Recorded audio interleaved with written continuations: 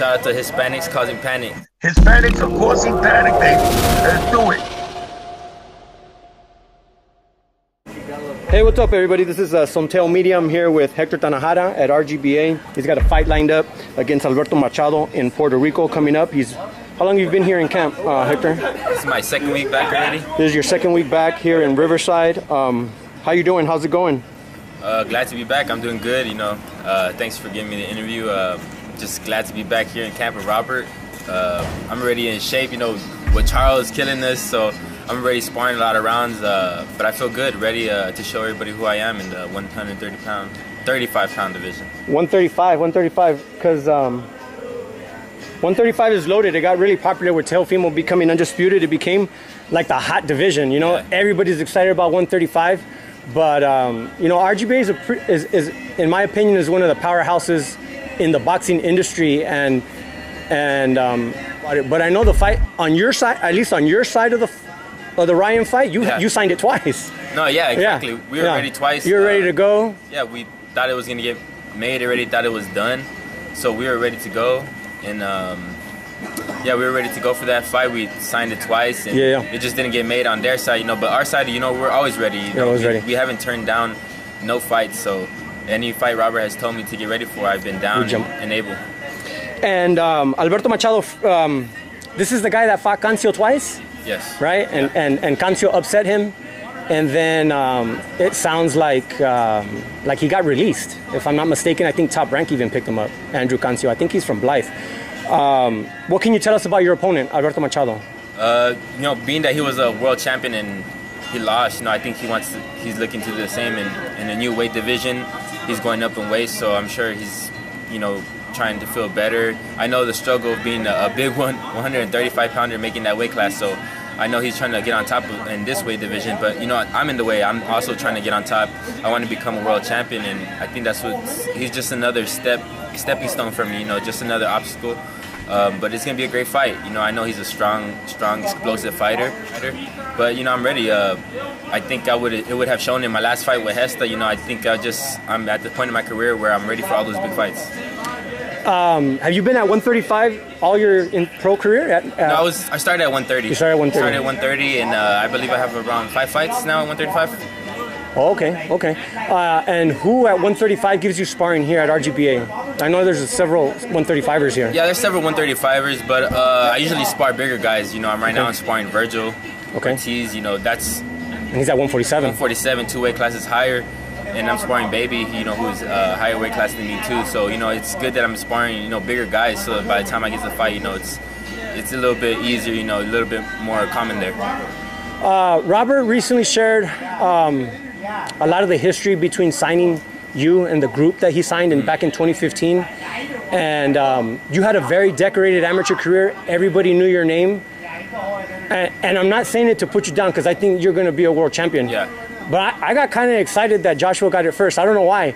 Because like the way Robert talked about it, it's harder to get Josh fights because he's a lower weight class. Yeah. And some of those divisions are harder to get opponents. Yeah. Even being with Golden Boy, which is one of the biggest promoters in the world. But still, even then, like the way Robert talked about it, like at first, when he took the deal to Top Rank, Top Rank said, we'll take Hector. Yeah. And they kind of said, well, we'll skip on the other 3. We're okay with just with Hector. Yeah. And then kind of Golden Boy kind of said the same thing. And then Robert kind of forced their hand and said, no, it's an all or nothing take. Yeah. And they signed all of you. They signed you.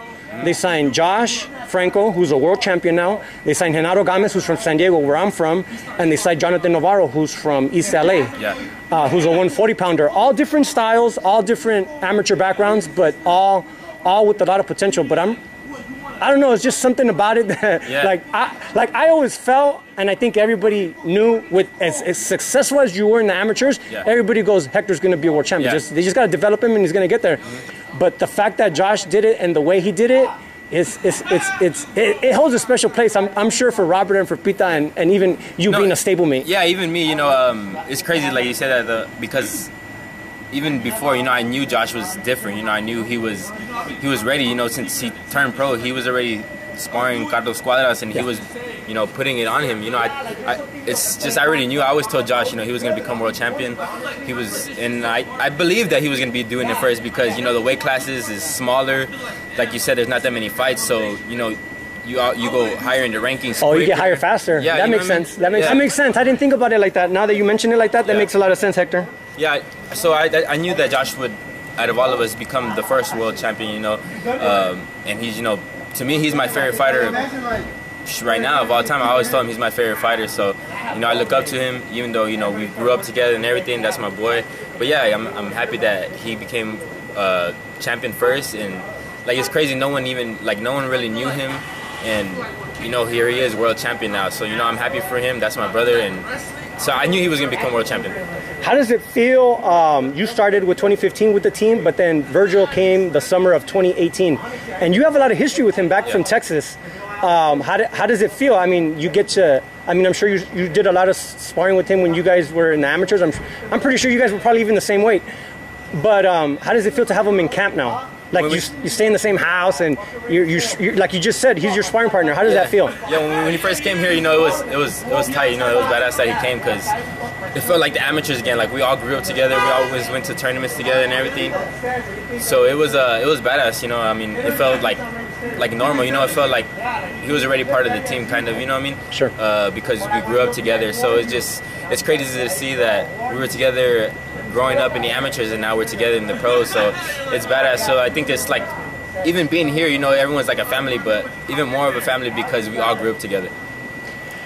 Being with Golden Boy, the majority of your fights were at the Velasco and at Indio, and at first I was kind of like, why does Golden Boy do that? You know, like, why don't they take him to Texas earlier than that? And I was talking to another guy who I do a show with. His name is D-Sal. And he said, no, let him earn his stripes over there in Cali. And then when he's getting closer to title fights and when he's a contender, bring him back to San Antonio. And how did it feel to go back to Texas? Man, it was a surreal feeling, you know, probably the best feeling I've had so far in my career. And Burgos was your opponent, right? Burgos was my opponent. Okay. Opponent that Mikey fought before, sure. You know, durable guy. He fought for the world title, you know. He's a strong, tough guy, so it was badass that I fought a good fighter. And being in my hometown, you know, everyone always asked me, oh, when are you going to fight here? When are you going to fight here? I would always tell them, don't worry about it, it's coming. It's coming, you know, it's coming. Sure. So, you know, it was a surreal feeling, and everyone says, you know, that when they said my name, when they announced my name, that I had a big ovation that night. So it was a good feeling, and I hope to do that again and hopefully be the main event and sell out. Do you have any concerns with the fight being in Puerto Rico?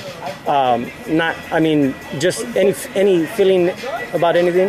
No, I don't have no concerns. You know, there's not too many people that would take that fight in Puerto Rico.